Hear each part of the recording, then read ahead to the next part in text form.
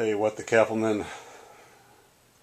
Happy Mardi Gras Fat Tuesday, everybody. This is FGFM. Recording from stately FGFM Manor in the beautiful 2nd Ward. I'd like to thank my good friends at Uptown Update for alerting me to the fact that Phelan, or do you say Phelan, and James, what the Cappleman, we're going to be on CLTV tonight. I'm sure we're going to learn a lot.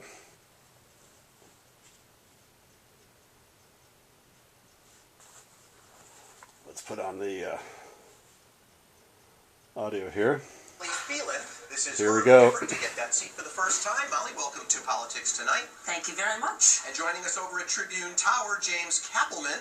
He actually almost unseated Alderman Schiller 4 years ago. He's back, and you guys, again, James, welcome to the show tonight. Thanks, Paul. Amazingly, you guys had the exact same number of votes. I don't know what the statisticians Cappleman would by say, 2. The odds of that happening, but an amazing feat. It's got to be 1 in a million. To you and basically just say, you're a lawyer. Your resume is very sort of business-oriented. James, a bit different. I'm going to come to that. Molly, take a moment and introduce yourselves, because you guys were among 11 candidates. It's time to hear from the two of you. Give us your views for the ward, Molly. Sure. My background, I have a background in real estate. I have a background in business development. I have a background in the law, crime prevention, as well as business development. When I'm out talking to voters, there are two major issues that people are talking about, and it's crime and it's business development. Both of those issues line up with my background, and I've received two very key endorsements in regards to both of those issues. I've received the Fraternal Order of Police endorsement for my crime prevention plan, which the key element of it focuses in on my background, working with Chicago in their drug and gang housing division, going after slumlords who've allowed drug dealers and gangbangers to operate out of their properties.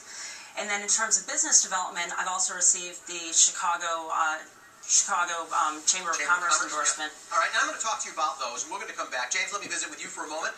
Your background is different. You are a social worker and also a neighborhood leader. Very different. We're not hearing the lawyerly talk there and all of that. So, sometimes people get comfortable with a lawyer in the seat. Talk to me about the value of your background for the ward. Well, I'm a former public school teacher, and now I'm a social worker in healthcare. But what really prepared me for this job is that I've been a community activist in this neighborhood for over a decade. I've worked with State Senator Heather Staines and State Representative Greg Harris and our two police commanders on numerous targeted task forces to address issues related to public safety. Many accomplishments. 920 West Lakeside is a high-rise building that was beset with a lot of drug trafficking and violence, and the work I did with the building manager and along with the police commander really helped clean that up. The residents feel like it's a much safer place, and the residents around the neighborhood also appreciate it as well. All right, and let me talk to both of you about the notion of safety. And actually, James, I'm going to start with you on this question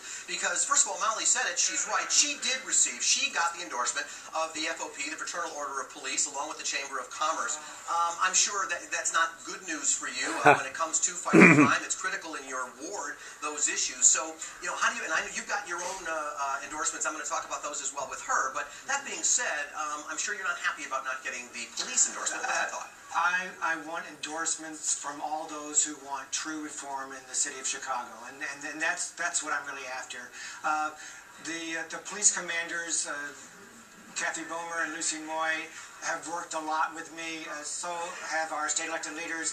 They know the work. They ask me to work with them on these task forces because they know I collaborate well and I have the knowledge to get the job done. All right, let me come over to you, Molly, and say, look, James also is enjoying the endorsements of several people. He mentioned several of the legislators, Senator Heather Staines, Carol Ronan, Deborah Mell, Marianne Smith, the Gay Lesbian Victory Fund. Congresswoman Jan Schakowsky today. All right, so today Jan Schakowsky. So let me ask you, Molly, once again, police, strong endorsement, but he's also got a lot of folks behind him as well. What's your thought? Well, those endorsements that he's received have been endorsements that he's actually given contributions to as well, and he's had relationships. Actually, that's not true. Well, he's had relationships with those individuals for a long time.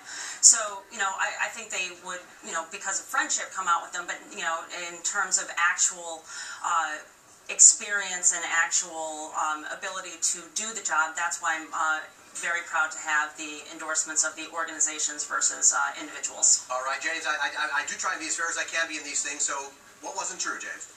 It's not true that I've contributed to all those people who have endorsed me. They endorse me because they do not want big businesses to buy this ward. They want a reform-minded person who's going to work with the community, who has a history of collaborating well with not only the community, except for Helen Schiller, but the police commanders and our elected leaders. All right, and that's why they endorse me. All right, we're going to talk about the business development in your ward. Lots of other questions. I've got a whole list. And, of course, we're going to take our viewers' calls at 877-358-CLTV. So keep the dial tuned. You're watching Politics Tonight only on CLTV. Stay with us.